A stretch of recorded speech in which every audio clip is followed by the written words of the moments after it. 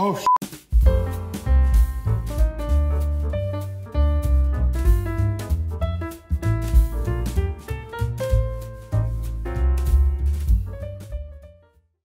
In my last video, we tested a metallic epoxy floor DIY kit to see just how DIY friendly it really was. And this is the breakdown of the major fail we had, so check that video out to see what it really looks like when you have no experience from start to finish and to see how we fixed this mistake. A link will be at the end of this video and in the description. So let's break down this costly fail and go back to the very moment when this mistake was made.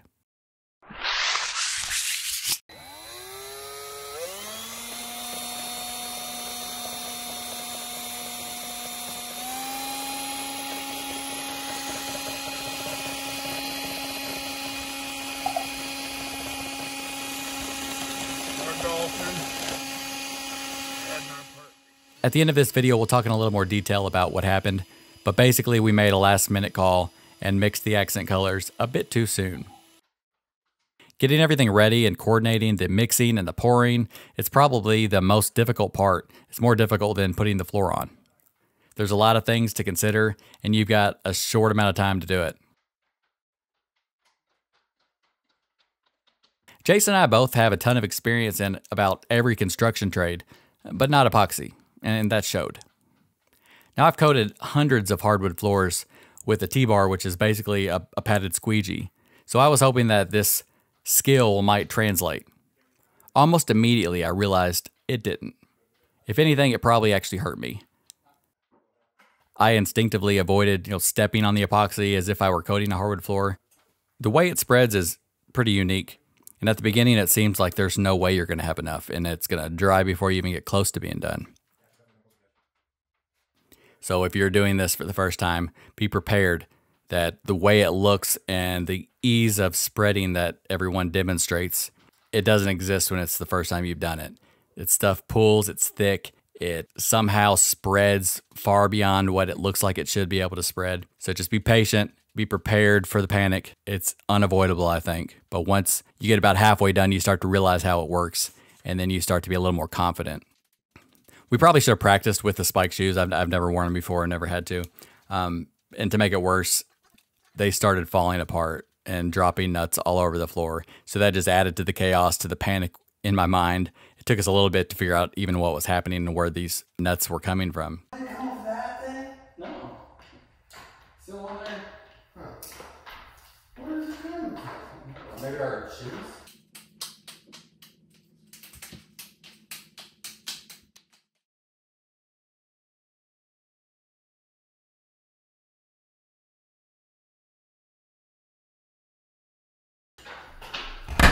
There's the first headshot.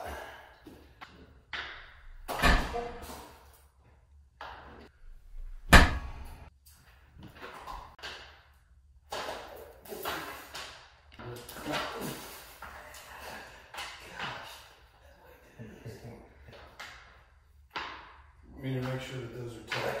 Oh! Ha! No.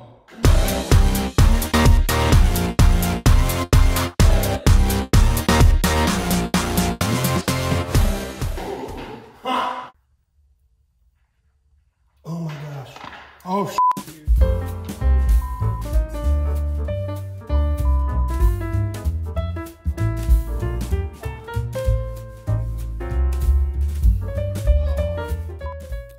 Now, before we continue, I want to defend myself a little bit here.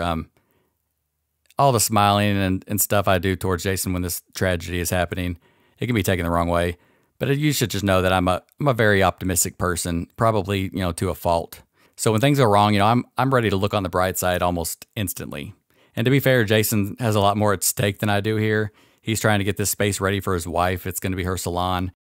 So here I am reacting to the news that everything we've been doing has basically failed. But after a brief, walk over to this corner, I'm ready to laugh about it. But then I realized that, Jason isn't there yet. So because my positive attitude, could be misunderstood, I quickly hide it from him. But I still want him to feel better and get to the laugh about it point. So I spend the next several minutes telling him all of the reasons why it's not actually a bad thing and it could be a positive thing. A happy little clown. And then I remember how much he loves to dance. So I turn on his favorite song and his dancing lights, and I just let him dance it out for a while.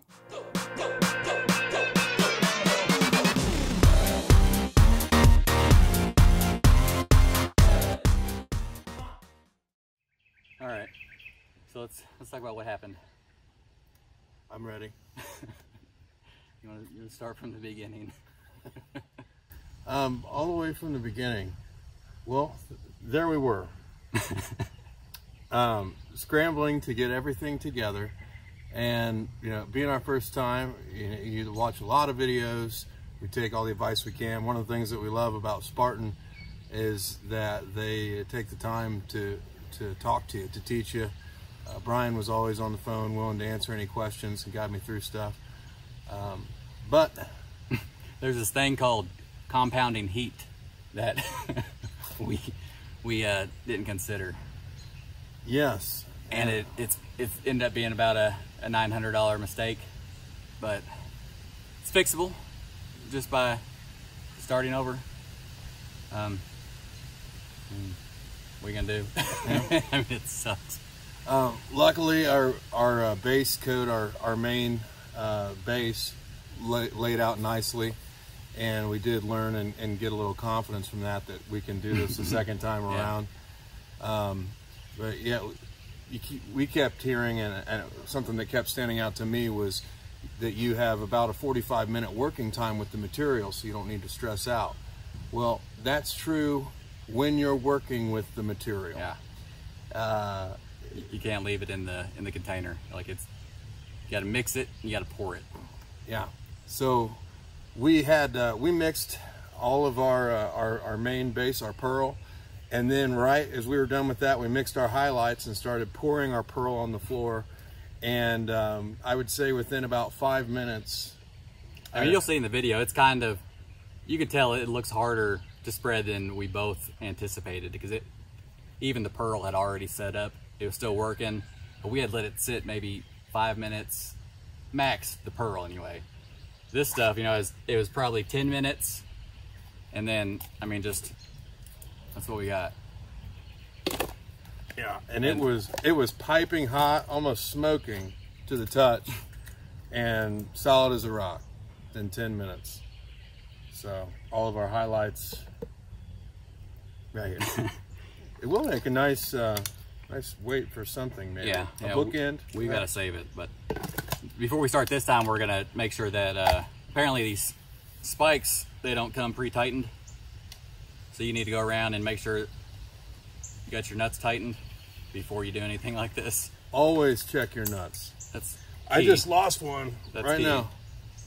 So we're sizing these up, checking our nuts, and we are going to be prepared this time. We're experienced epoxy guys now, so we're not going to make the same beginner mistakes, hopefully. So let's see how it turns out. We got our new stuff in. The good thing about Spartan was when it happened, it was what, like 5 or 6 in the evening on Friday night, and you called. I mean, he's an owner, and he like one of the owners. Yeah, Brian. And within 5 minutes, he calls back from a boat fishing in the mangroves off the coast of Florida, just to help us out and let us know what we did wrong. And they were pretty quick about shipping another round out to us. So I will say that's a positive thing, but we're gonna give it another go and try not to let that happen again. Wish us luck.